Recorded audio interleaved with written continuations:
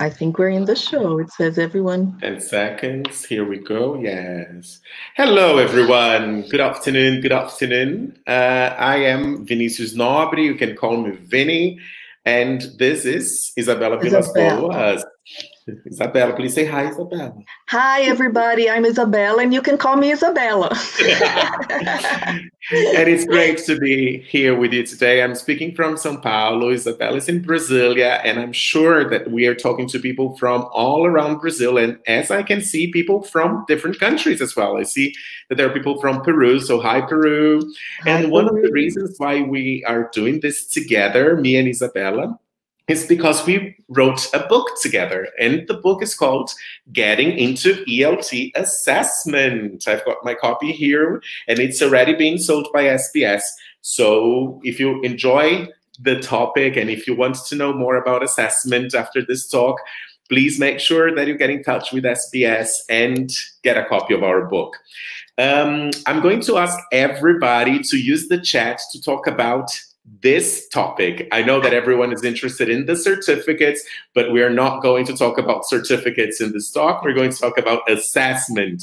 And if you need links from the other talks or anything else, you can talk directly to SBS. The certificates are going to be sent to you on Monday, okay? So if we could focus on our interaction in the chat and make sure that it revolves around assessment and the topic here, this will be very, very, very helpful. And Isabela and I will be able to see the questions and interact with you. Do we have a deal, everyone? Is that okay? So no talk about certificates or links. You can write to SBS straight away. So Isabela, why don't you get the ball rolling, and why don't you tell us and tell everybody else what is it that we're going to tackle today? Okay, right. Thank you, Vinny. It's a pleasure to be here with you and with my dear friend, Vinny. It's always wonderful to be able to talk to a community of educators together with my friend and colleague and co-author. So partner in crime, right, Vinny? Yeah. So our purpose today is to talk about assessment literacy and what we feel teachers should know about assessment in order to be able to be, let's say, full educators, because we can't even say assessment specialists, because what we believe is that an educator should know about assessment just as much as they know about methodology, about second language acquisition, if we're talking about language teachers, because assessment and teaching are directly related. You can't separate them. So it's really part of a teacher's a group of knowledge, of competencies to know about assessment. So that's what we're going to do today. We picked we have a big list of items that would constitute assessment literacy for teachers, but we picked only some because of the length of this session, and we're going to address them, but we would really like you to ask questions. So we will be monitoring the questions you ask, and we'll try to answer them as much as possible, okay? So let's get started, Isabela. Yes. Let's get our first statement about assessment literacy. Right. So we believe that teachers who are assessment literate, first and foremost, have to be able to differentiate assessment from testing. Now, this may seem very simple and very easy, but sometimes it's very hard to really incorporate it into your mental model in a way that this is clear in everything you do and you say. I'm going to give you an example of how this can sometimes be tricky, right? I was interacting with a colleague who's highly qualified, who is assessment literate in my point of view and has dealt with assessment for many years. And we were talking about students who audit our classes due to learning differences that they have, and that, they have accommodations, etc. And then when we were talking about this, we said, no, these students don't receive grades. They audit the course and they don't receive the same report card with grades, etc., as the other students do. And then she inadvertently said, oh, so they're not assessed. And I went, how come they're not assessed, right? Of course they're assessed. They don't get a grade. They don't get a report card with a numerical grade, but they get feedback all the time, informally and formally. So of course they are assessed. But as you can see, it's hard to differentiate sometimes assessment from testing, from grading, from our traditional instruments, right? But of course they are assessed. Of course they receive feedback. We assess people all the time, whether we know it or not. Vini, do you have anything to add about that?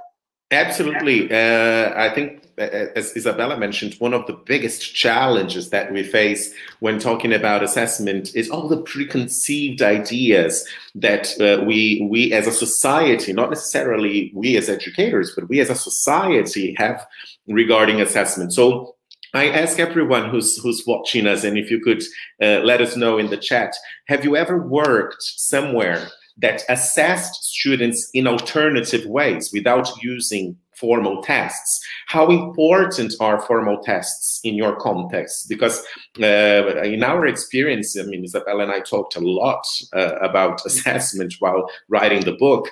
In our experience, most contexts still rely very much on the tests to assess students. And many times other strategies that are used in the process of assessment are sometimes undervalued, underrated. They are not taken as seriously. So it's very important for us as course designers, coordinators, classroom teachers, parents, and even students, because I know that we're teachers, but when we're wearing a different hat and then we become students, sometimes we forget some of the things that we know. And I've had a lot of teachers asking for a formal test after a course because they challenged the kind of assessment that was being carried out. So I would love for you to just share in the chat if tests are really important and are considered to be the only possible way to assess. So our first suggestion here for those who are interested in assessment is to really understand the difference between assessing learning and assessing the learners and assessing the learning process, and using assessment as part of learning and testing. Testing is one of the possible subsets of assessment, but definitely not the only one. Right. Isabela? I'm following here the chat. Some people, not most of them, few people have work in institutions where tests are not used at all.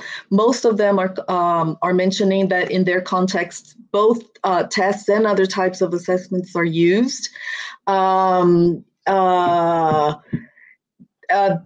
Somebody's talking about LCAS is saying that tests are important because that's what formal tests are important because students will have a professional life later and they will need to know how to be formal in their day-to-day, etc. And I'd like to point out that we are not disregarding tests, right? In fact, we have a whole chapter in our book about how to design tests. So we are not considering that people will not administer tests, etc. But what we propose is an assessment system that encompasses preferably not only tests, but other more authentic ways of assessment. Right, Vini? Absolutely. Absolutely. Yeah. We understand that tests play an important role. And we even talk about ways to design effective written tests or tests to assess speaking. So that's something you can also find in the book. But I believe that the real message that we want to convey is that maybe we need to look at assessment as a more global thing, a little bit more, right? The tendency is still to focus a lot on only the written tests in many contexts. And I can see in the chat that a lot of you have very rich experiences in terms of assessment, like using alternative ways and combining things. This is great.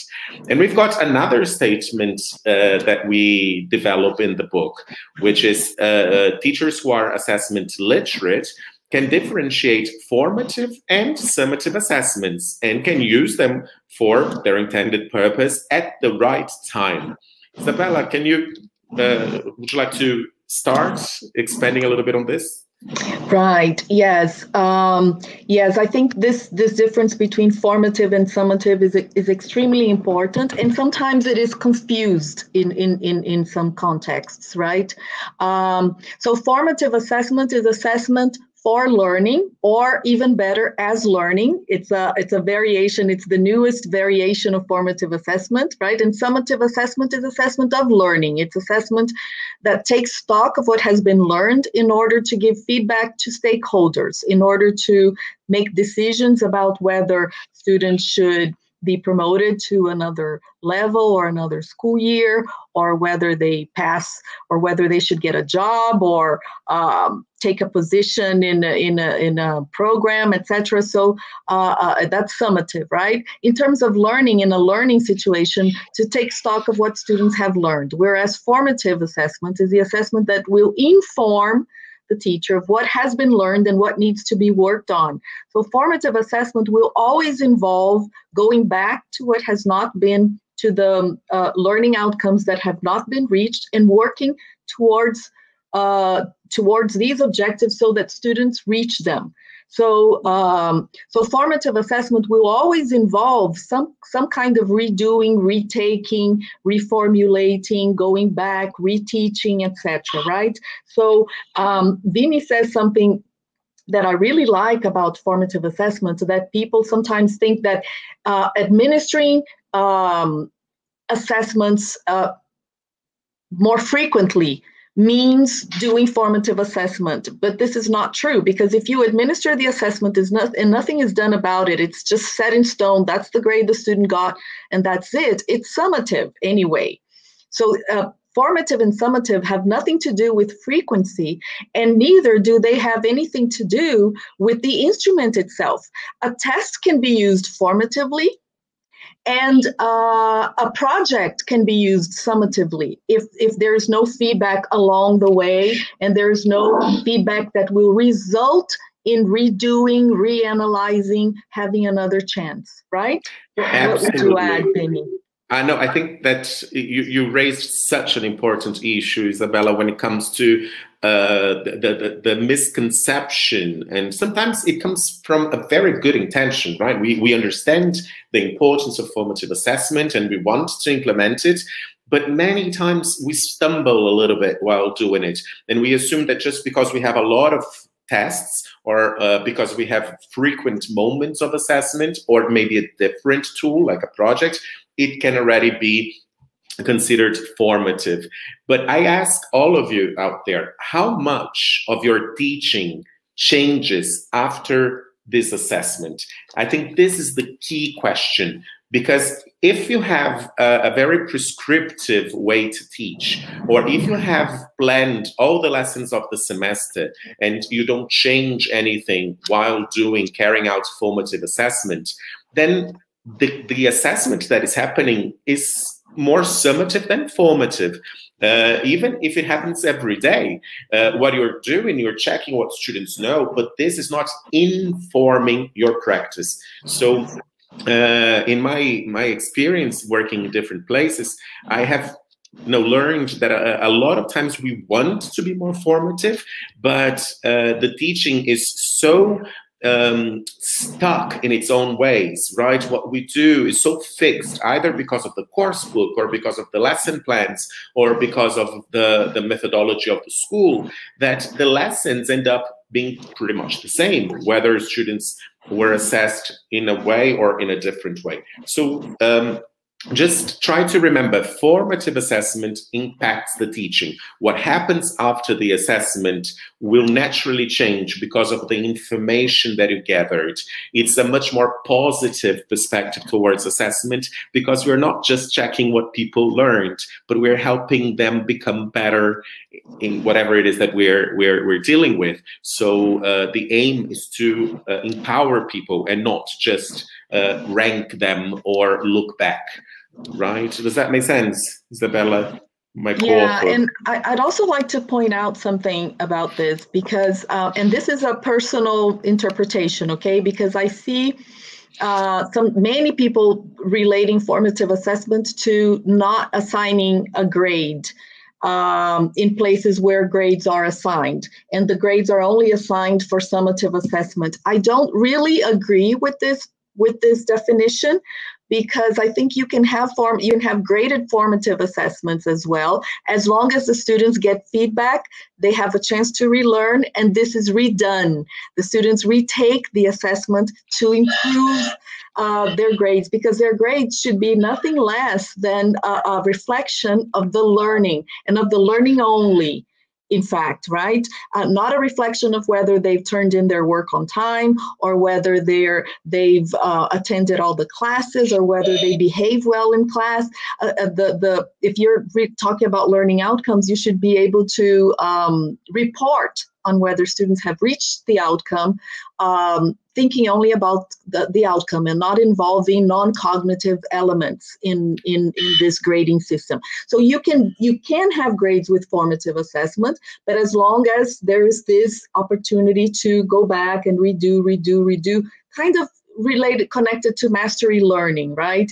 You do it again and again until the students reach a minimum criteria that is never 50%. It's always much higher than that.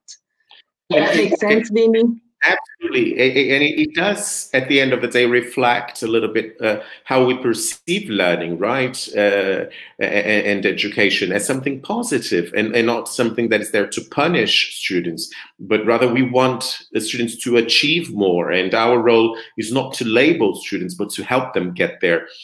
I'm going to do a little bit of formative assessment right now during our talk, because your interaction in the chat is providing us with information about the talk. And I'm going to change a little bit what I was going to say based on what you have written. So this is an example of how I am formatively assessing the information that is getting to me. There are two things that I wanted to say that I hadn't planned. The first one is the certificates will be given to you, will be sent to you on Monday. And we really want the chat to be used for the topic that we're discussing, because it makes our lives much, much easier. So if you could please focus on the theme of the talk and direct other questions to SBS, this will help us tremendously. And one of the questions that, or the points actually that was raised related to the pandemic.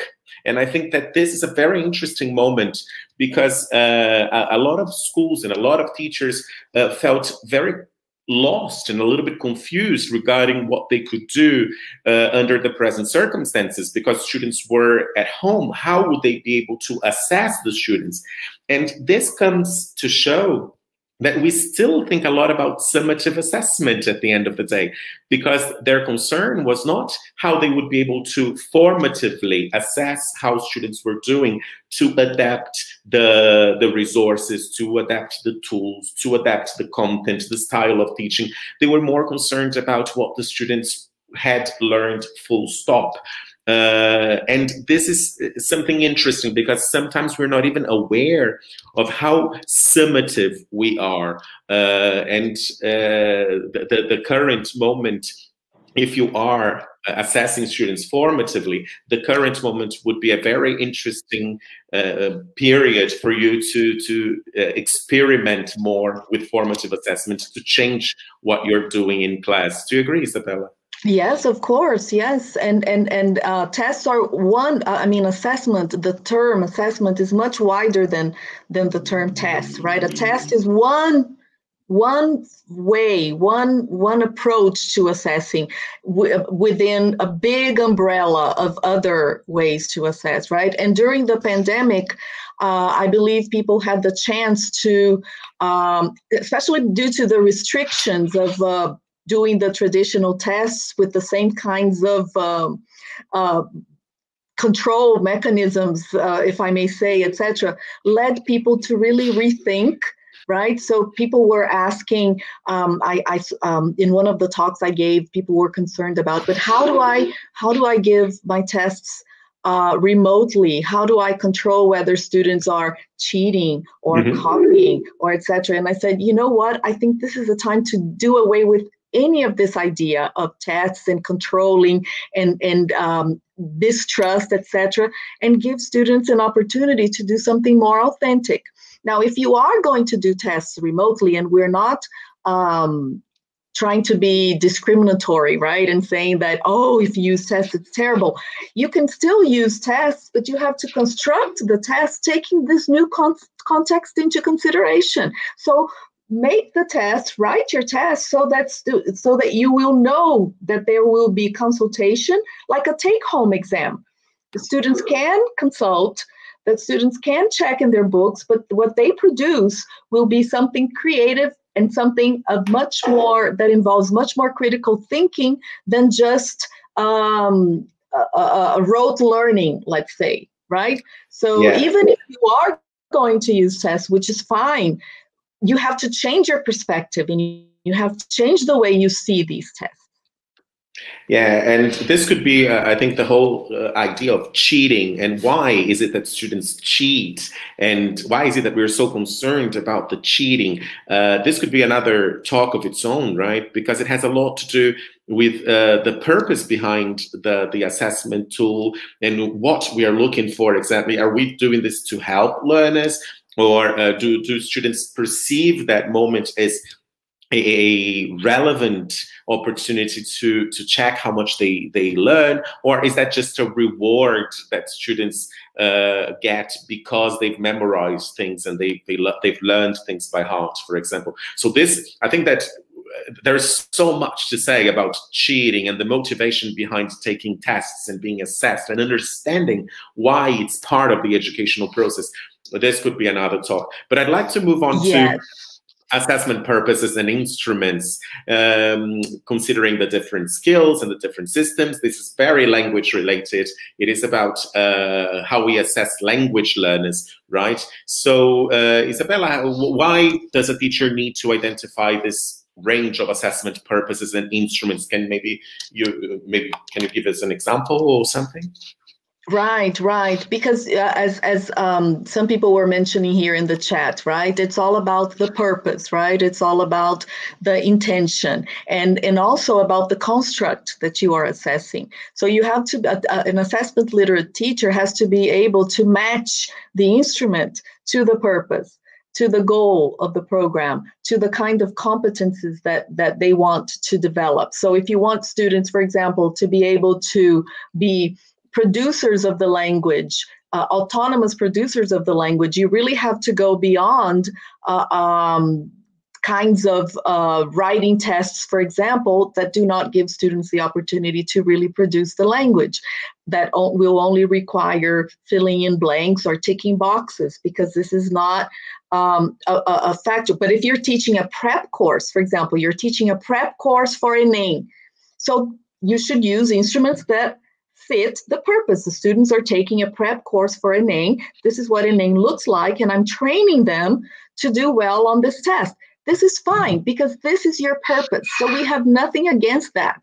What we do not agree is when you say that you're teaching a communicative curriculum and you assess students in non-communicative ways. Then there's a mismatch between your assessment purpose and the instruments you're using. Absolutely.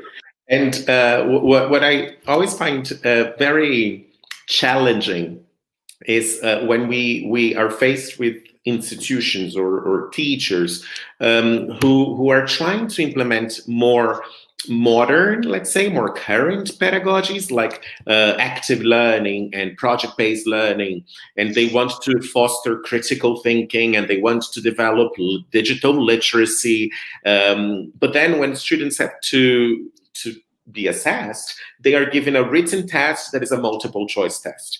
If you want to assess whether students are thinking critically, and if you want to assess whether your goals are being achieved in preparing students to be digitally literate, and the assessment instrument needs to be completely aligned with what you're doing. So it's sometimes a bit frustrating to see very good intentions of academic programs and syllabi that try to revolve a little bit more around soft skills and other competencies. But then at the end of the day, these goals are not truly being assessed. And then we have what we call a washback effect. That is a concept that you're going to find in our book, Bling Bling, Marketing Moments. And the washback effect, which is the effect that the assessment tool has in the teaching, is very negative, because teachers will naturally prepare students for that test, the multiple choice test, and they will end up forgetting or not focusing so much on the other skills that allegedly are underlying principles of the whole academic program. So the purpose of your assessment and the instruments that you use may have to be very much aligned with the skills and the systems that you intend to foster, but also the pedagogical principles and the ultimate goals of the learning experience, right? Right. There's a comment here that I found very interesting, and it's very true. Melina is saying that she's working with Zoom during the pandemic, and it's hard for her to, because they're chatting about ongoing assessment of student performance during the classes, right? Getting data about students' performance, and with Zoom, it's quite a challenge. And I agree with you, Melina, because some students are very intimidated. They don't want to turn on their cameras. It can be for many reasons.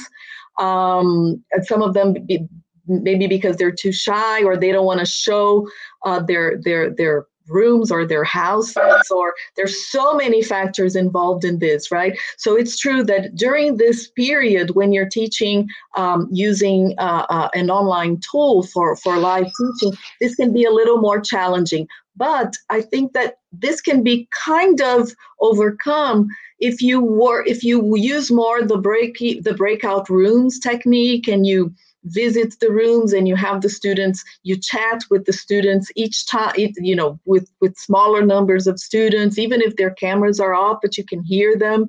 They do feel more comfortable when they are with a smaller group, especially when they're with their friends. But this ongoing assessment is it's very important, and it's one more instrument that can be used to assess students, right? What we really advocate is the use of a variety of instruments, so that it's like in a research project, right? Don't we use a variety of instruments to triangulate data? So in an assessment system, we should use a variety of tools to get a full picture of what students can do and in what contexts they can do this, right? If they can do this in an unplanned situation, if they can do it in a planned situation, etc. But what I really recommend for this period, Melina, is something I read in one of the educational leadership issues on assessment. It talks about, in these exceptional times, we really have to consider do no harm assessment. I really like this expression. So because people are facing a number of contextual factors that are affecting the way they participate in interactions, that are affecting their education. They can have sick people in their families. They may have lost a dear person. They may be facing financial difficulties with their families. They may be facing anxiety and have pimples, and they don't want to show their faces, or their hair doesn't look nice because they haven't been getting a haircut. Anyway, so there's so many things that we really have to be sensitive to the context. So assessment has to be context sensitive all the time. And we're talking a lot about this idea that we need to get to know the learners. And Tanya Cristina Fonseca asked a very interesting question. Tanya asked, how can we help teachers who have to work in several schools, who have more than 500 students, and then they don't really have time to stop and give assessment this much attention? I don't know if Isabela will necessarily agree with me, but Tanya, I totally get you, and I'm not going to say that it's easy. I think that the more students you have, the harder it is for you to assess, especially formatively. It's much easier for you to have a standardized test that is extremely objective, easy to mark, and then get the results and the information from a more summative tool that is very straightforward. However, there are little things that you can try and do. getting Isabela's example, Isabela just exemplified how you can follow students more privately using the technology that we have today, going to their breakout rooms. If you are teaching face-to-face, you can try to focus on specific groups of students during class and keep a register, some kind of control of what students are producing, what their difficulties are, how well they're coping with the learning. And then, by keeping this record, you can create kind of like their history in the process. And then 2-3 lessons later, you sit down with the same group. The more students are active in the process, the more you can see them in action, the easier it is for you to withdraw and just become an observer. If you have to provide students with a lot of input and lecture, it does become harder for you to assess how well they are doing and what they might need help with. So if you can get these learners, all the 500 learners that you have, to do as much as possible in class and then become an observer, you can maybe try to keep daily records of different groups of students while they are working. That will then inform your practice and will give you an idea of how well they are doing. Do you have anything to add, Isabela? Well, Ruth is talking about portfolios. Portfolios are my dream, my nirvana type of assessment, because but when I talk about portfolio, I'm really talking about real portfolio assessment, not a folder where students put all the work they have done. Portfolio assessment is much more than that. Portfolio assessment has to do with it has to have choice, it has to have reflection, and it has to have evidence of learning. So students purposefully choose the artifacts that they have produced that will show the audience what they have learned, how they have learned it, and their reflection upon their learning. This, for me, is the ideal way of assessing students. However, I do understand that in our context, with so many students, with teachers who have so many students, it is easier said than done, right? Because it's very hard for teachers to handle this. It's also very hard for teachers to handle, for example, in that situation with 500 students, performance assessments, right? How are you going to watch 500 videos or read multiple drafts of 500 pieces of writing and give feedback and opportunities to retake over and over again? My advice for this kind of situation is peer feedback. So have your students give feedback to each other. You're not the only person who is responsible for providing feedback. So give your students guidelines, teach them how to give feedback to each other. Use samples. It's a slow process. You really have to teach them the language of feedback, how to give feedback. But after you do it, with a large group of students, this is a very good way to work with performance assessment in a way that students give feedback to each other during the process. They redo their work, right? And then when you are the one to give feedback, it's much easier for you because they have already improved based on their peers. And they improve not only by receiving feedback, but especially by giving feedback, because they see what another student has done with the same task. And by doing this, they can see their own task better. Absolutely. I'd just like to highlight how fascinating the chat is. There are so many interesting comments and so many fascinating questions and experiences. This is really, really rich. Thank you very much, everyone. And thank you very much for focusing on the topic and producing such amazing input for us. Since we are talking about feedback, Isabela mentioned now peer feedback, and we understand the power of feedback. There is also another type of feedback that the teacher who's assessment literate should be should feel empowered to provide, which is feedback on the instruments that were not necessarily designed by them. And by doing this, refer to the accurate terminology by saying things related to the validity, the reliability, the objectivity, the washback effect, if it's norm referenced, if it's criterion based, if it's there's so many specific terms behind assessment.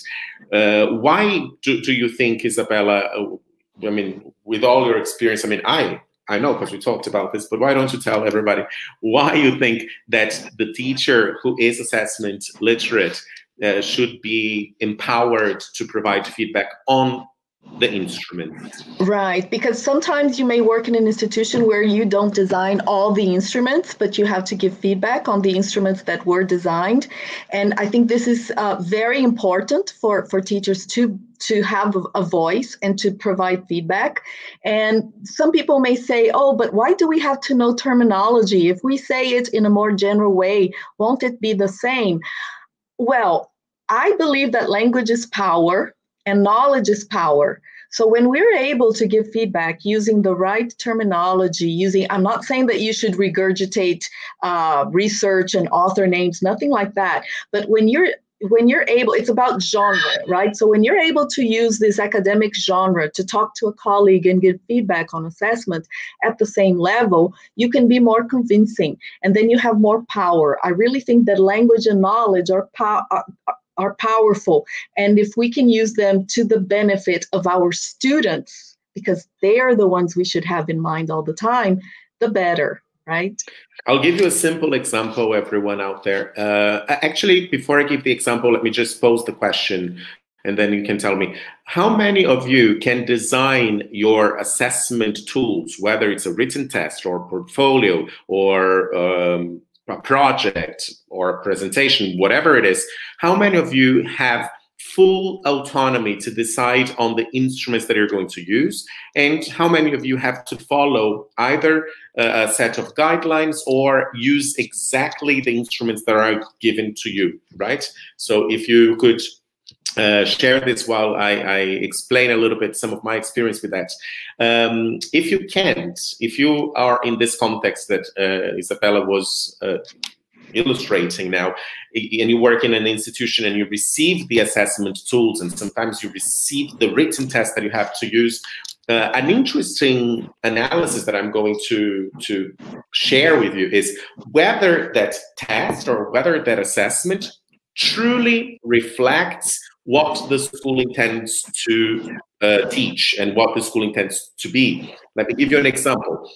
If you work in an institution that says that they are very communicative, that they focus on the communicative approach, for example, and all the language is contextualized and students have the opportunity to interact, one thing that you might want to discuss with the decision makers in your school, and one thing that you can definitely make a huge contribution about, is whether a written test that is multiple choice with isolated sentences, fill in the blanks with the correct preposition, truly reflects the intention of the academic program. Because if you are focusing on speaking skills, interaction, communicative approach, and then you ask students to show how much they know about the language and how much they know about the rules of certain grammar patterns that are not really contextualized, that are not really real life, then you have a mismatch there that you might be able to raise awareness of. And if you are well informed and you know the genre, you can provide your school with this feedback and maybe help them redesign the instruments that are being used for assessment. Does that make sense, Isabela, you think? Yes, and I'm following here the responses. We have a mixed audience. We have people who have full autonomy. We have people who have some percentage of autonomy, and people who have very little autonomy. So it's very interesting. Yeah. Okay, so can we go on to the next one? Yeah? Whoa. Yeah, because I'm keeping track of time and we only have 10 more minutes, Vinny. Design both traditional and alternative assessment instruments for skills and systems that are authentic, valid, reliable, fair, and equitable, and that will result in a positive washback effect on teaching and learning. There's a lot here to unpack, right? I would really like to emphasize positive washback. What Vinny and I, our main purpose, and we say that in our book, that somebody even asked what the name is. It's the same name as this session, Getting into ELT Assessment, okay, by Cengage, and it's being sold at SBS. So what we really, our dream is that we hope with our book and our discussions and the talks we have been giving, that we will impact teachers in such a way that they will impact their students as a result, in the sense of making them have positive memories about the way they were assessed. Because our generation has very negative memories about the way we were assessed. So our dream is that we will really reimagine assessment in a way that it will be so intricately related to learning, and it will become a friend of the students and not an enemy, that they will have positive memories about the way they were assessed, the feedback that they got from their teachers, and the way this feedback was used, and the way that assessment and testing and grades were not used as behavior control mechanisms, as ways to threaten students, to show teacher power, as we have experienced in, at least I have, and I think Vinny has too, in our learning when we were students, right? So we want teachers to be able to design both traditional. We're not saying the traditional assessment is going to go away. We as I said, we have a chapter on this, but we can design better traditional instruments, I believe, right? And especially alternative instruments, considering the skills that they are assessing, listening, speaking, reading, writing, and systems also, right? And authentic, valid, reliable, but really with a positive washback. Vinny, what about you? I think that, as you mentioned, that this statement, it unfolds into so many different things. And I want to address Juliana Balbino Araújo Rodrigues' question, which is the information in our book, and somebody asked for the name of the book, Getting into ELT Assessment, if it's relevant for teachers at public schools. Juliana, we really think so. And we think that, as Isabela mentioned before, the more you know, the easier it is for you to assess what is happening. So even if you have, let's say, limited power in terms of the decisions that you're going to make, you can still maybe design alternative forms of assessment, informal ways of assessment, or maybe even have the ultimate goal to turn the learning experience to your students into something more positive, and maybe help them look at assessment and testing in a different way. And then, you know, all the theory that comes behind assessment will definitely help you and empower you. So the more we know about how people are assessed traditionally, what is the history behind assessment? How have we been dealing with assessment and testing? And what do we need to change? If you ask me, and I know Isabela is not as passionate about it as I am, but if you ask me, my dream would be for us to get rid of all the formal written tests. If you ask me, Vinny, if you wanted to change something in the educational system, I would say get rid of the tests. Me too. There we go. However, since I'm a little more realistic than Vinny, you know, I'm not saying he's not realistic. It's that I'm less of a dreamer than Vinny is, I think. due to the characteristics of our educational system and the lack of opportunities for everyone to get into university or etc., and there needs to be some kind of selection, it's still going to be, we're still going to have to live with standardized high stakes assessments for a long time, unfortunately. Absolutely. No, I couldn't agree more. I think that's... The US is already moving away from it in the sense that many universities are doing away with SAT and ACT. They're not requiring these exams anymore. That's quite bold of them. I don't see this happening anytime soon in Brazil. So we also talk about these kinds of assessments. So we try to be very practical. We provide the basic knowledge on terminology. We provide information that we know teachers should know about standardized tests and what their purposes are, at what stage they should be recommended to students, etc. We help teachers who work in places where tests are used to design better tests. And then we move to, some kind of proposals for the future. And this has to be done, even if you decide to change your assessment system, this has to be done in a very careful and planned way. You can't just rock the boat and change everything from totally traditional to totally alternative. You have to take small steps each time until you reach your goal, because you have stakeholders that you have to convince. That's one thing that I was going to add. We can't ignore the other stakeholders. We can't ignore the fact that we still have the students' expectations and the families' expectations. So as I said, it's a big, big, big dream that I have, and I'll try to fight a little bit to make it happen. There are some amazing comments in the chat and some very interesting ideas, but there is one question in particular that I'd like to address.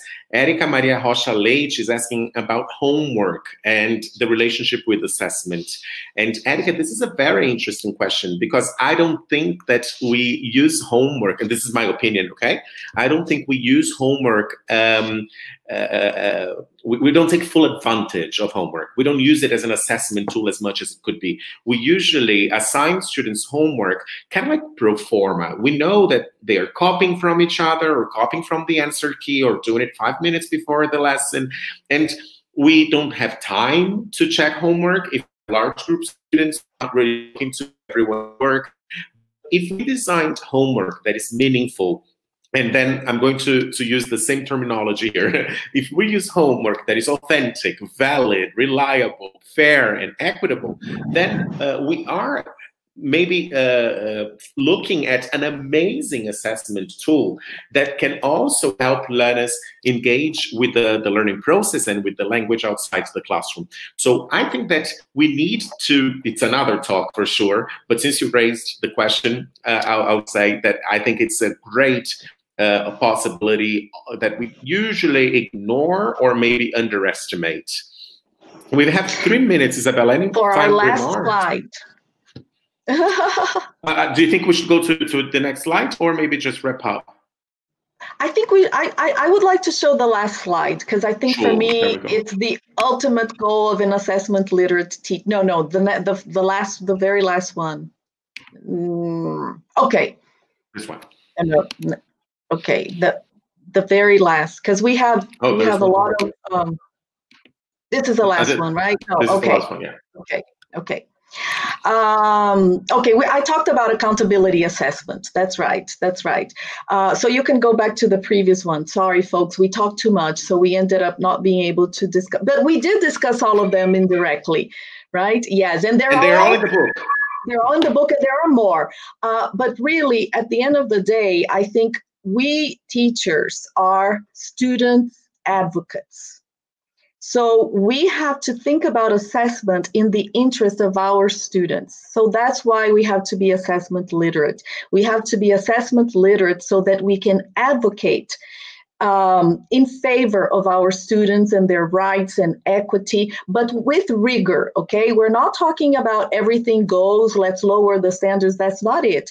But let's give students as many chances as possible to show the best that they can do and not the minimum, as is the rule in assessment, in traditional assessment in our society. I think that, you know, in the end, there is a very interesting question. Somebody asked what planet we come from. I have absolutely no idea what they meant by that. If they think that we are detached from reality, or no, but we come from a planet. I manage a big school with thousands of students and hundreds of teachers, and many things are pretty much standardized. But we have been able to shift, with the help of our brilliant teachers, from a more traditional to a formative assessment system, but very slowly and responsibly, because there are many people involved.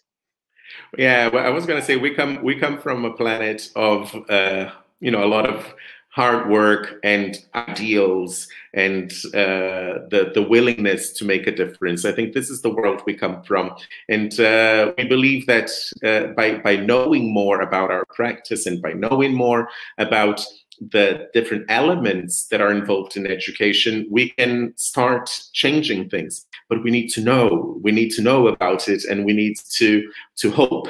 We can't lose hope.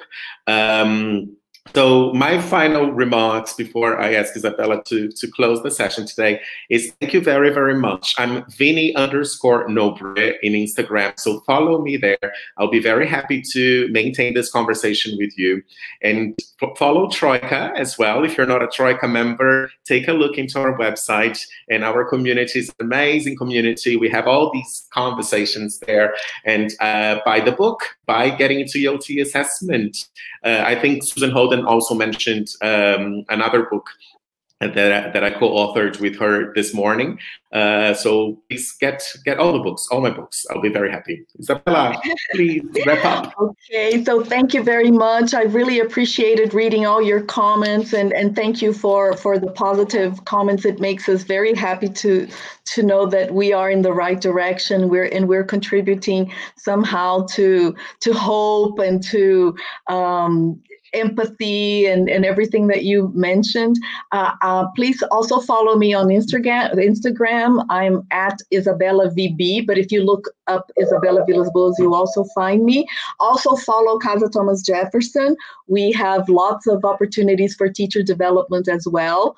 So please follow us and follow our programs. We have a number of talks sponsored by the American Embassy on education that are going to be held from now. Vini has been one of the speakers, and that will be held from now towards the end of the year. So please take, they're free, and they're, the more people, the better. And so please take this opportunity. Thank you so much. I would like to thank National Geographic and Engage for trusting us, right, in publishing our book. I'd also like to thank SBS for inviting us for this session, giving us the opportunity to share with this wonderful group of educators. So yes, thank you, everyone. Thanks, Engage. Thanks, SBS. Thank you, everybody out there. Have a lovely weekend. Thank you so much, and have a good event. Enjoy. Yeah.